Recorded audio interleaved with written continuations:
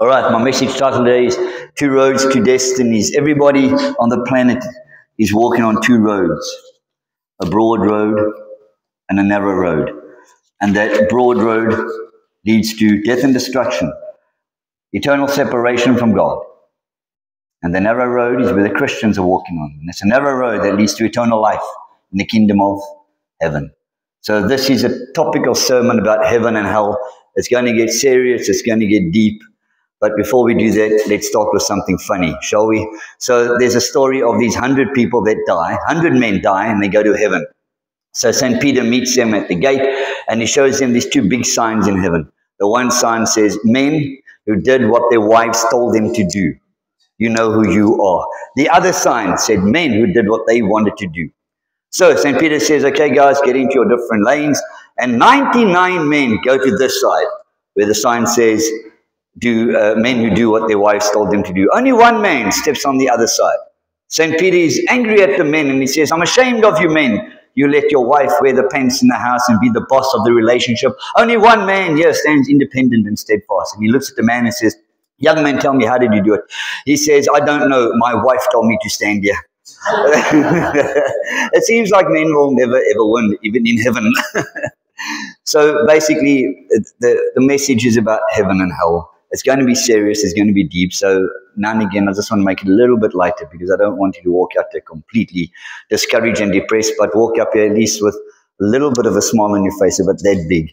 All right, the message comes from the book of Matthew. So if you have your Bibles, we can open to the book of Matthew, chapter 7. We're reading just two verses. Two verses from Matthew chapter 7. It says this, enter through the narrow gate, for wide is the gate and broad is the road that leads to destruction, and many enter through it. But small is the gate and narrow is the road that leads to life, and only a few find it. This passage actually comes from the end of the Sermon on the Mount. Who's heard of that before? The Sermon on the Mount. It's basically the Gospel of Matthew is about Jesus Christ. The first 4 chapters is about his birth and his baptism and his temptation. And then 5, 6, and 7, 3 chapters are dedicated to one sermon that Jesus gives. And here he's talking about adultery and divorce, judging others, a whole lot of things he talks about. At the end of the sermon, he mentions this phrase. And he says simply that broad is the road and it leads to destruction and many are entering into it. And there's another road, a narrow road, and only few enter into that one. So what I want to do first is just talk about two things, the two roads and the two destinies. So let's talk about the two roads. The first one is the broad road that leads to destruction. And this is spiritual for eternal separation from God. And most of us would think, well, why is it such a broad road? Why does it have to be so big? Because the only people on that road are the evil, wicked people. You know, the serial murderers and the rapists. No, that's not true. It's broad and wide because bulk of the people on that road think they're on the right road, but they're actually on the wrong road. Let me read you what Proverbs says. Proverbs says this, there is a way or a road that seems right to a man, but in the end it leads to death. You see, there is a lane on this broad road where the wicked people are, the real evil people. And they know where they're going. They know that they're going to be separated from God. They know that they're doing wrong, and they know that their end is death and destruction. But a lot of the other lanes are people just like you and me, people who are good, sincere, loving people, but still on the wrong road. There's one of these lanes called the unbelief lane, the unbelief lane. And this is for people that have been exposed to Christianity, know about Jesus, know about God, but chosen to reject him. And in South Africa and like America, Australia, those countries, we are privileged to live in a country where we've been brought up with that understanding. If you're brought up in the Middle East, you hardly ever hear about Christianity. So in South Africa, even if you're not a Christian or from a Christian family, you would be exposed to Christianity. At some point in your life, you would have heard that Jesus Christ is God and he's the God of the Christians. And then you have a choice to accept that or reject that. So there is a lane called the unbelief lane, and these are people that have rejected Jesus. But they're not wicked people. They're not evil people. They're generally good people. They just don't believe in Jesus. There's another lane on that broad road, and that is the moral lane. These are people that live good lives. They're good, loving, sincere people, and they help others. They're top-notch citizens of the community, but they don't believe in Jesus. They believe that through their good works, they'll be saved. So they think they're on the right road. And by their works, one day they'll appear before God, and God will say, okay, you can enter into heaven because of your good works. The Bible says we're saved by God's grace, that not of works, that not of yourselves. So no matter how good you think you are, those good works still won't get you into heaven. And this is a class of people that find it very difficult to become Christians, good people. Because if you're good and you think you're good, then why do you need someone to save you from your sins if you don't think you have any sins? It's the criminals in the prisons. They become Christians far quicker than good people because they see the depths of their sin, and they see their sin and their need for a savior. I always say that bad people become Christians quicker than good people because they know that they're sinners and they need a savior. But good people, no. They're squeaky clean. They do very good stuff. They help everybody. It's the kind of people we don't like. You know, there's people that are just so good, they get obnoxious. Those kind of people. Those people, they have their own lane. They think by their good deeds, they will enter into heaven.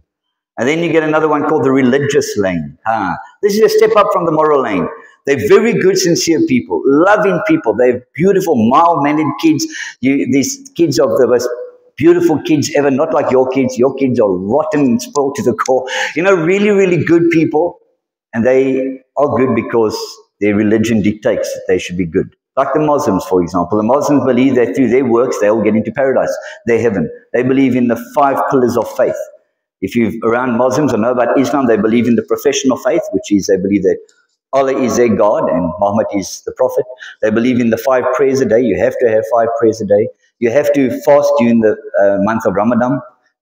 Christmas, I hate using that term because Christmas is when Jesus Christ was born and that's our day. It should never be mixed with Allah. But anyway, they call it their Christmas. And then they got to go on a pilgrimage to Mecca. So they have these 5 things that they have to do. And only if they do that, they will enter into the kingdom of heaven one day and Allah will accept them. Same as the Buddhists, they have 8 things to do. Even more than the Muslims. They have what they call the 8-fold path. And they call it good intentions, good speech, good actions, good lifestyle, all things like that. And only if they do those 8 things will they one day enter into paradise. The Hindus, if you know about Hinduism, they believe in reincarnation. Have you heard of that before? Reincarnation is when you die and your soul goes and comes back into another body. And then when you die, your soul goes and comes back into another body. Over and over until you become a really, really good person. So you can start like really, really bad, then you move your way up to a normal person, and then eventually after thousands of reincarnations, you will eventually end up as a priest. And that's kind of the highest level. After that, you become a god. Yay, chuppy for you. All right? That's what they believe. But it's based on their works. The harder you work, the better chance you have of being reincarnated into a higher form. So you might actually start out like an ant or a mosquito, and then you promote to a rat, and then maybe a dog, and then, oh, one day you become a person. Well done. You're on your way now. All based on works. Religion will not lead you to heaven. In fact, religion leads you straight to the pit of hell.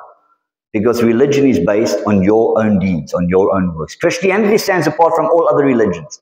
Because Christianity dictates that we are saved by God's grace. Even the Roman Catholics, they believe in God's grace, but they add on the 7 sacraments. And that's a bit dodgy, because you either believe in Jesus or you don't. You can't have a bit of both worlds. Catholicism, along with many other Christian cults and the religions, all have a system of works to be saved. And that is not what God dictates. So on this broad road, we have many lanes. And there's only a small lane with the wicked people, the evil people, the people that should be there. And then you get all these other people, good, sincere people, people in your families, people in your workplaces, people in your schools. There are good people, sincere people. They help people. They don't believe in Jesus Christ, they're on the wrong road. There's another road Jesus talks about, the narrow road. And it's a very small road, and only Christians are on that road. And that road leads to eternal life. All of us were on the broad road. When we were born sinners. So when you were born as a little baby taking your first steps, you were walking on that broad road. And then as you grew up, become an adult or a teenager, you realize that Christianity is true and right, and the Bible is true and correct, and Jesus Christ is God, and He died for our sins. And somewhere along that broad road, you made a decision to turn around. You became a Christian. That moment of conversion, whenever it might have been in your life. And then you made a U-turn, and from the broad road, you stepped into what I call the Jesus road, or the Jesus way. Why do I call it the Jesus way? Because Jesus said, I am the way, the truth, and the life. And no one comes to the Father except through me. You know, there's a new religion out there called the Baha'i faith. Bahai. And they've really capitalized on religions. They've done something that people should have thought about years ago. You know what they've done? They decided to start a religion that incorporates all religions. Isn't that such a cool idea? We never thought about that before, did we? Religions for thousands of years have been fighting with each other. You believe this, and Hindus and Islam and Christians. They just decided, listen, let's just start a religion where everybody can worship the one God. So you know what their temple looks like? It's a round temple with 9 doors, representing the 9 religions. And whatever religion you are, you go through that door, and you come to the front where everybody worships God. Can I just say it like very plainly that the God of the Quran is not the God of the Bible? All right? There is not one God for all religions. There are very, very different gods indeed. The God of Christianity is the true God. All other gods are false gods. There's only one narrow road.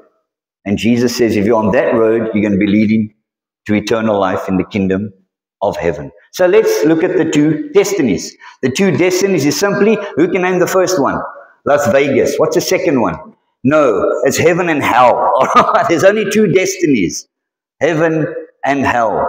Heaven is this amazing place that all Christians hope to get there one day. We all think, oh, it's going to be so awesome. And I think Christians really don't understand the reality of heaven. Sometimes we still think it's on the clouds somewhere. We'll be playing the harp or the guitar, the baby little Cupid angels around us. That's not heaven. Heaven is very, very real. You know that heaven is mentioned over 700 times in the Bible? 700 times. It's pretty important. Who knows what the first time heaven is mentioned in the Bible? Genesis 1 verse 1. So let me see how clever you guys are. I'll give you $20 if you can complete this verse. I'll give you $20 from Baden's wallet. All right, Baden, hold your wallet out. This is coming from you. All right, I'm going to say part of the verse. You complete it for me. In the beginning, God. Baden, take out your wallet. A lot of people got that right. All right, so you owe a lot of people $20 here. All right. In the beginning, God created the heaven and the earth. If you're from the King James old school like me, that would have been the verse. In the beginning, God created the heaven and the earth. But if you, from the new versions and new translations, you would have picked up that heavens is now plural. Did you pick that up?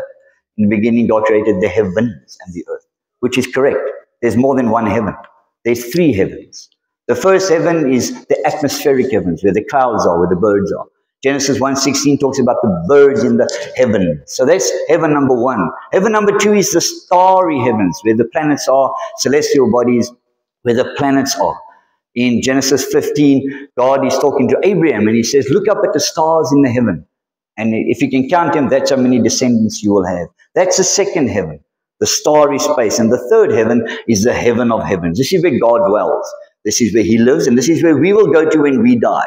As Christians, believing in Jesus, when we die from this earth, Philippians says that to be absent from this body is to be present with the Lord.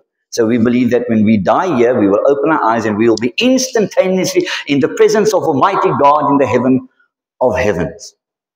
Heaven of heavens. That's where we will go when we die and pass on from this world.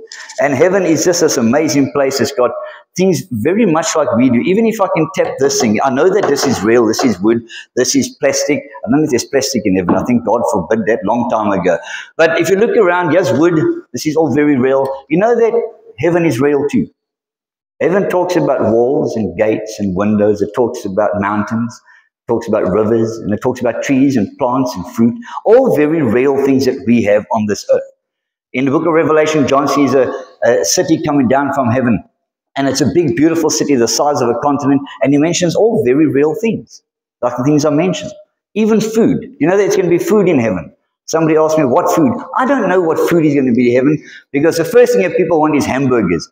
I can ask God, but I don't know if there's hamburgers in heaven. All right? Somebody says it's going to be manna. I don't want manna for the rest of my life neither. I don't know what food, but when we die, in the rapture, or even when we die, we're going to sit at the marriage supper of the Lamb in heaven. And that's a supper. So I assume that there's going to be food on that table one day. Even animals, and I can't promise you that Cuddles, your cat, is going to be in heaven. I don't know. I don't want to go there, all right? But I can promise you that there's animals in heaven. Elijah was caught up in a chariot and a horse. Elisha saw on the mountains angels and horses. Even Jesus himself, when he returns, he'll be on a A horse, a white horse. So we know without a doubt there's horses in heaven. If there's horses, why can't there be other animals? All right. So there's very real things in heaven, as real as earth is, just without sin, without the devil, and like a billion or trillion times better than earth. But still very, very real. As much as heaven is real, so is hell. And people have these wrong, crazy ideas about hell. All right, I heard this funny story about this man who dies and he goes to hell. And there he's with the devil, and the devil's showing him around. And he says, in hell, every country has a hell. So he says, there's American hell, there's the Russian hell, there's the Canadian hell. So the man says to him, oh, that's interesting. What do they do in the American hell? He says, well, first they put you in an electric chair, and then after that on a bed of nails. And then after that, the American devil whips you for eternity. So he says, oh, and that one over there, he says, that's the Russian hell. He says, what do they do there? He says, well, they put you in an electric chair, and then on a bed of nails, and then the Russian devil gets you and whips you for all eternity. And then he looks around and he sees another hell, and there's like thousands of people wanting to get into this hell. Like they're fighting each other, wanting to get into this hell. And he looks at the devil and says, what hell is that? And the guy says, well, that's a South African hell. And he says, I don't understand. Why does everyone want to get in here? What's different about that one? And he says, well, they have an electric chair, they have a bed of nails, and they have the South African devil that hits you for all eternity. The man says, well, I don't understand. It's the same as the other hells. He says, no, well, this is the thing. Because of load shedding, the electric chair never works. Because of the high crime, the nails have been stolen. And the South African devil works for the government, and he's never there when you need him. So some people have these crazy ideas about hell. One of the myths that I've always frowned upon is the fact that the devil is on a throne in hell, and he's ruling over these subjects. And that's not true. That's a fairy tale. It's not biblical. The Bible says that the devil is walking around like a roaring lion, waiting to see who he can devour. One day the devil will be thrown into the lake of fire along with everybody else. He'll become one of its occupants. He will definitely not rule it. So that's the first thing we must get of idea, that the devil has some sort of a kingdom where he's on a throne. He doesn't. He's just an angel, a fallen one, and his day will come. The Bible explains hell pretty clearly. Jesus in the Gospels talked about hell numerous times. And if I can summarize what he said, it's simply this. Hell is a place of torment and agony in unquenchable fire forever and ever. That's hell. Has anybody ever burnt themselves before? Even on a stove or a kettle or in a fire?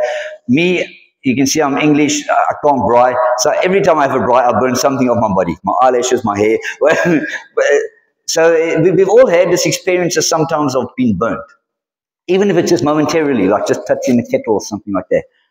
Now imagine that feeling over your whole body forever and ever. Does that change it a little bit for you? Because that's what hell is. Hell is not a party. Hell is not a place where we're just going to be doing stuff for the devil. Hell is a place where you're going to be surrounded with fire, tormented, in agony for eternity. And you know what the sobering thought about this is? We have people that we know that right now today is heading there. Sons and daughters, granddaughters, grandsons, mother and fathers, who we love, will give their life for them. If they don't know Jesus, they are going to hell. And I cannot make that any clearer. Right now, there's people in your life that you brush shoulders with every day. Family, workplace, schools. And you know they're going to hell because you know they don't believe in Jesus. My question is, what are you doing about it? Are you doing anything about it? You know, Luke 16 talks about hell. It talks about two men, a rich man and a poor man. A rich man, not saying that rich people go to hell, but the rich man represents an unrighteous man and the poor man represents a righteous man. His name is Lazarus. It says in the story in Luke 16, the rich man died, and it says this, he opened his eyes in hell. That was it. Think about that. There's not even a waiting place. If you don't believe in Jesus, when you open your eyes, you're going to be in the fire. And he looks over and he sees the poor man, Lazarus, and he says to Abraham, Abraham, just send that guy over here with a bit of water because I'm in agony with all this fire around me. Abraham says, no, I can't do that. And then he says to Abraham, okay, Abraham, do me a favor, can you send Lazarus, this poor man, up above to my brothers? I've got 4 brothers. Please warn them not to come to this place where I am burning. in agony and pain. And again, Abraham says, no, that's not going to happen either. And we read that story thinking it's just like a fairy tale, but it's not. These are the words of Jesus, and Jesus doesn't speak fairy tales. It's a real story about someone in their afterlife. Moments after death, this man opens up his eyes and he's in hell. Notice he's conscious. He's fully aware of his surroundings. He can feel the pain. He can see, he can recognize. He can remember things that happened up on earth. He's very, very conscious and aware of what's going on around him. And that's how it's going to be in hell. As you are now, you're going to be on fire forever. That's what hell is. And it's very, very sad to think that Christians know people that are going there not doing anything about it. Let me ask you a question. If you're on a road and there's a bridge here and the bridge is out of action, there's no bridge. So if a car goes over, it will fall over and people will die. And you know that bridge is out of order. And all of a sudden, here comes a bus full of children. 50 children, young boys and girls, all laughing, having a lot of fun. And you know that if they go over that bridge, they will die. Will you try to stop them? I'm sure you would. You'll do something. Even if you have to jump in front of the car and say, whoa, whoa, stop, the bridge is out. We will do that. But yet every day we let hundreds of people fall into hell and we do nothing about it. And that's more important because that's forever, for eternity. Christians need to start waking up and understanding that our job is more important than just coming to church on 1 hour a week. We have to start reaching out to people. I've seen these pictures of the two roads, and it's always like this on the paintings. It'll be this broad road leading to destruction, and they got prostitutes and people killing each other. And then on the other side of the painting, they got the small little winding road leading up to a mountain. And that's kind of the pictures that you'll probably see on the internet if you type in the two roads. But I read a commentary from another pastor, and he described it like this. He said there's a broad road, and the Jesus road, the road that we're on, the narrow road, is slap bang right in the middle of this, and we go in the opposite direction. And I like that more. So think about it. Here you are on the narrow road, walking this way towards your heavenly kingdom. Here are hundreds, thousands of people going the other direction. Where they headed? Hell. And we're walking past them, and it's almost like we got blinkers on. We don't want to see them. Why aren't we shouting out and saying, whoa, stop, stop. Don't go any further. Please come onto this one. Please come onto this Jesus road. But it looks like Christians are just walking, oblivious, saying, oh, bye-bye, bye-bye, bye-bye. Yet we know that they are going to hell. When are we going to start waking up and understanding that our role, our responsibility on this earth is to reach out to people? You got the salvation, you got the grace, you got the love, you got the joy. It's time to start sharing it.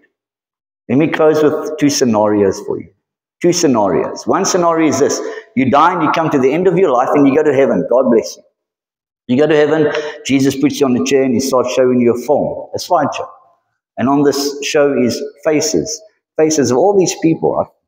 Young people, old people, black and white, rich and poor. All these people, it's just fun. And you're watching, you're not really understanding what this is about, but you're enjoying the show anyway. So you're watching all the faces go by. Hundreds of faces go by. Then afterwards, Jesus stops and he looks at you and says, these are the faces of the people that you had an opportunity to talk about me and you didn't. And because of that, they are not in heaven today because of you. Isn't that like a sad thought? There's another scenario. You die, you come to the end of your life, you sit on the chair, and Jesus calls out all these people from heaven. And they come standing around you, hundreds, thousands of people start standing around you, and you're a bit confused, you don't know what's going on. You see some faces that look familiar, but you don't know where you've seen them before. And they all stand around you and they crowd you, and then Jesus says, you see these people? They are in heaven today because of you. Well done, my good and faithful servant. Let me ask you a question. Out of these two scenarios, which do you prefer? We all know the answer. And now that you've made that decision, go out and tell people about the Jesus road. Don't let another day go past where you know that there's somebody who's going to hell and you are not doing anything about it. You've got to reach out to people and tell them there are two roads and there's two destinies. One leads to hell, and one leads to everlasting life. In Jesus' name. Amen.